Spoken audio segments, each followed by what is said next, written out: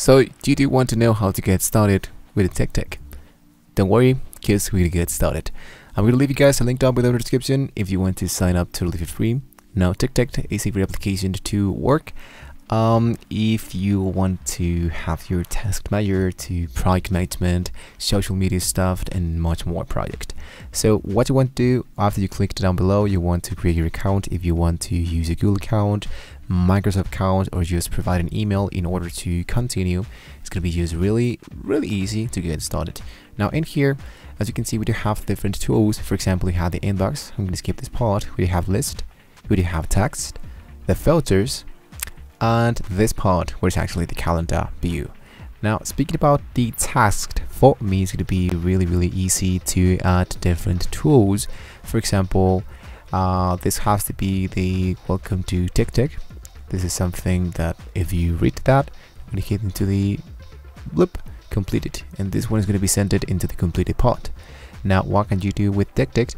Add tasks and reminders, set flexible repeating intervals, subscribe third-party calendars, use folder list, make checked items, and collaborate on your list with your family, friends, and colleagues. And plus mark. Really easy to do that, right? So, how can I implement this? My actual project management, my actual projects, as a student, as an employee, as a CEO of whatever company, into TickTick. So, to get started, what I want to do is to focus the very first part of today, where you can see the calendar view. So the calendar view is going to be helping us a lot to have like a really quick view of what we need to do each day. Now I'm going to hit into the X mark, and there we go. So this is a sample that's how it's going to be looking, our actual calendar. So you can see this into a daily, weekly, monthly. You can add and customize much more stuff into TickTick. So, and you can even change the colors if you want to. I think it's going to be really useful for those who want to work with the calendar views. So if you want to take the usage of that, you want to upgrade you with a premium only account, and I'm going to hit into the update now. And let's say that I want to focus into just 1 year, and I have to pay $27 per year. I think it's really a low price. So hit into PayPal, Stripes in order for making the payment, and then you're good to go. Now I'm going to go back here which says applications. Here into applications, what you can do is to use the TickTick with more than just one app. So here, let's say for example that I have my Apple Watch, I have a MacBook, I have a Linux, I have my Windows, another phone, and I can implement all my stuff, all my features into more than just one device.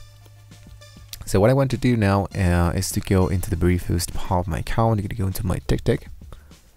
There we go. And here I want to be focused into the top part, like this.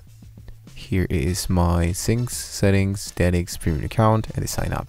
So if I go into the very first option of the inbox, I want to go in here, I want to go into the today, and here I want to select the option that appears in here into the ask tasked to inbox on today. So here it is. Now, speaking about the priority, you want to choose that depending on the type of priority. Let's say to add from template, and here have some tasked template to do before work, daily record, things to pack for traveling.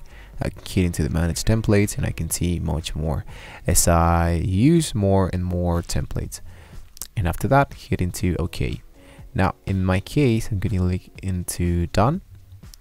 I'm going to hit here once again into the plus button. I'm going to hit into the add from template, and I'm going to hit into the to-dos before work. So this is just a small template that can be helping me to customize my own stuff. So to-do list before work, let's say to-do list, let's say January week 3. And reflection on yesterday to-do list, I want to just copy or delete one depending on what I'm looking for. And if you want to, you can change the type of priority, or if you want to do something first, let's say take a 5-minute break, get ready for the day, boop, move that into the second part like this. Have some water and a cup of coffee, leave this into this pot like this, and there we go. If I don't want to see this, I'm going to hit into the delete section. or I can even set up a alarm if I wanted to. Now this is a premium of course reminder checklist that you of course need to implement into your premium account, but you have to worry about that because you're going to be getting a few rewards if you sign up with the link down below. Now these are different ways that I can sort my elements. For example, I want to show a countdown, I want to show some details, I want to print this, so I want to focus a lot in here, and actually want to delete 1, 2, 3, 4 elements and leave those like this. I'm going to hit this into the today. Now into the next 7 days, I want to add something else based on a template that I see here. For example, the daily record. I'm going to hit into things to back travel. There we go. Here it is. And what I want to do is to have or add a priority of this one. And here's going to be appearing into yellow. This is the level of my priority, and the date I'm going to hit into today. Here's today. Now lastly, here we have the list, we have the text, and we have the filters.